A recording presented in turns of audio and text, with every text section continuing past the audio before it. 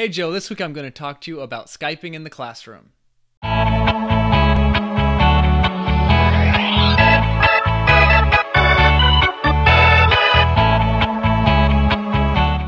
love to connect my students with scientists from around the world. It gives me and my students an opportunity to meet some really amazing people who are passionate about science. So today I want to tell you a little bit about why I Skype, how I set up my Skypes, and some fun stories about some of my Skyping experiences. First, let me tell you why I think Skyping is so important. One thing that Skyping helps do is it helps me model skills that I want my students to have. In today's day and age, you can't be an expert at everything, but you can connect with experts really easily. And so that's a skill I want my students to have, so I model it through Skyping. Another reason I Skype is because one of my fears as a teacher is that I will squash someone's passion for science because they don't like me or they don't like how I teach. Let me tell you a quick story. When I was in high school, I thought I didn't like history. I thought it was boring. I didn't really see how it applied to me. And I didn't realize that I had been deceived until I got to college and had a professor who was passionate about it. When I was in high school, my history teacher was also a sports coach, and he invested most of his time into being a good coach. But the downside was he wasn't a great teacher.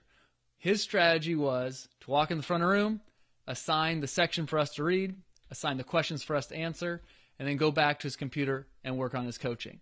And so I had been tricked into thinking that I hated history, and it wasn't until later I realized that I loved it. And I don't want that to happen to my students. So by connecting them with other people in the science field, even if they don't like me, they can still see themselves in science and still be passionate about it. Another thing, in our high school, every science teacher is male. And so I feel bad for a lot of the female science students who are fantastic students, but maybe they can't picture themselves as a scientist because every scientist they're used to seeing has always been male. And so by bringing in really, really cool female scientists, it can kind of start to break that stereotype and let my students envision themselves in the future as being a scientist. The last reason I like to Skype is because my students love it. They always look forward to our next Skype call. They always are asking questions, Mr. Tim, when's our next one going to be? And when I announce it, they usually get excited for it. And during the Skype, they're super engaged, super focused, ask great questions. And on top of that, that makes it fun for me because I can tell my students really enjoy it. And also, honestly, I love hanging out with these people too.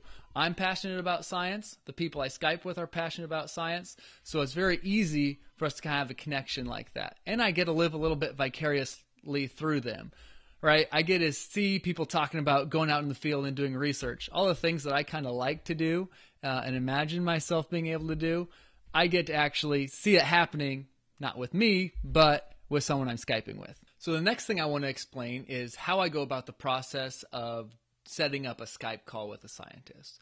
So the first thing I try to do is I try to have some sort of idea of what kind of animal I'm interested in Skyping with my students, and then I can make a graphic using Canva, which is an app on the iPad where you can make kind of neat little graphics for posting on Twitter. And then I will post it on Twitter and use the hashtag SciComm, which is for scientists who want to communicate their work, which is exactly what I'm looking for. And I do that several times. About half the time I would get a response, and half the time no one would respond, which is fine. So the next step I would do is I would look for maybe people I follow on Twitter who I think would do a good job Skyping with my students. Maybe they post a lot of cool pictures. Maybe they talk about their research, and then I can either email them or send them a DM on Twitter.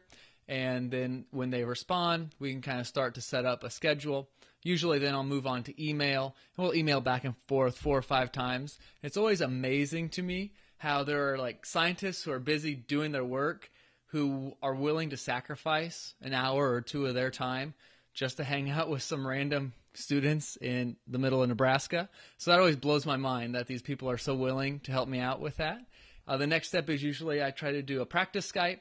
That way they can make sure like their technology is good and their microphone works and their internet connection's fast enough and things like that. And that's really where we get really into the topics we want to cover.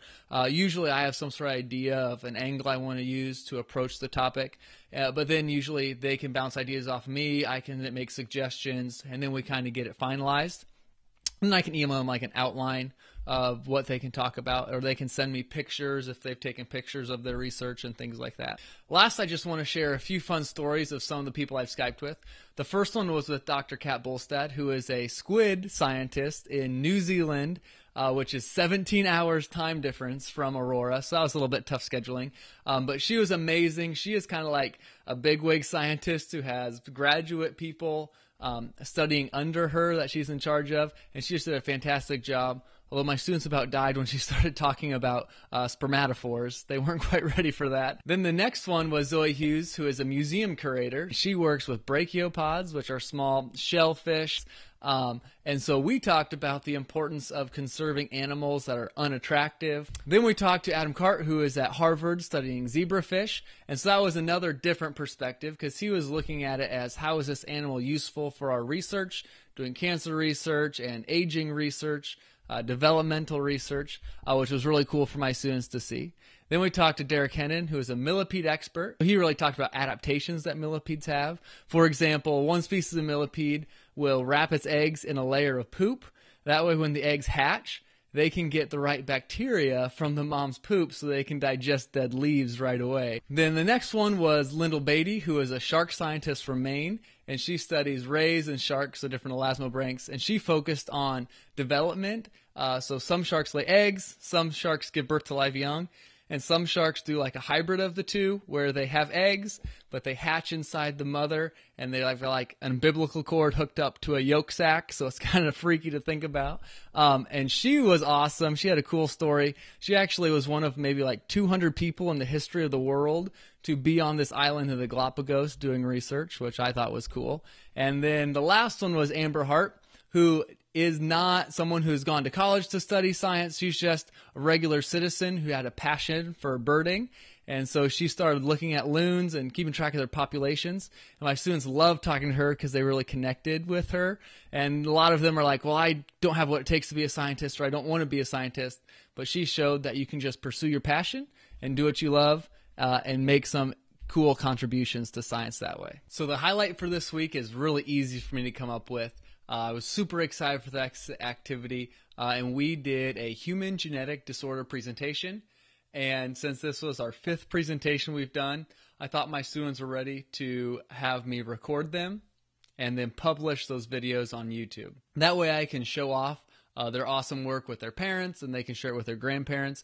And anyone who wants to see them do their presentation can check it out. And I thought it went really, really well. A lot of students were really nervous because having a camera in front of their face is kind of intimidating, but I thought they did a really good job, and those are posted, and I'll share a link in the description of this video so you can check them out if you are interested in that as well. The struggle this week I want to talk about is just attendance. It always seems like in the spring, activities are going like crazy and students are missing a lot of class, and that's always super stressful for the students, and it's stressful for me too, because then I worry about them learning the material when they're not in class. For example, Friday was district music contest, and I actually had 65% of my students missing class. And so it was hard for me to know, do I just waste the day, an hour and a half of class time just wasted because so many people are gone, or do I try to do some content, but then I don't want the people who are gone to be missing so much they can't get caught up. So what I did is I shared a YouTube playlist showing some of the videos that I showed in class. So hopefully my students will have watched that, and next week we'll see if they actually did. The activity this week I want to share is just a quick little competition activity that we did in class. We're in ecology unit, so we were talking about 2 different organisms competing for the same resource.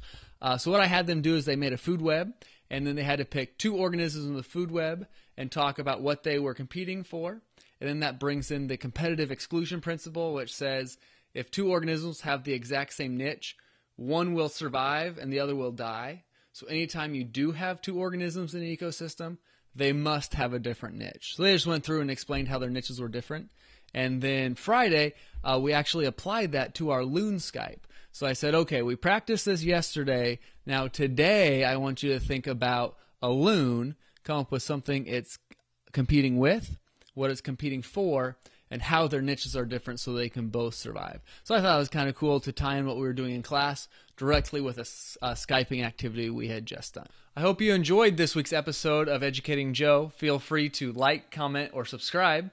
And to all the other Educating Joes out there, have a great week teaching.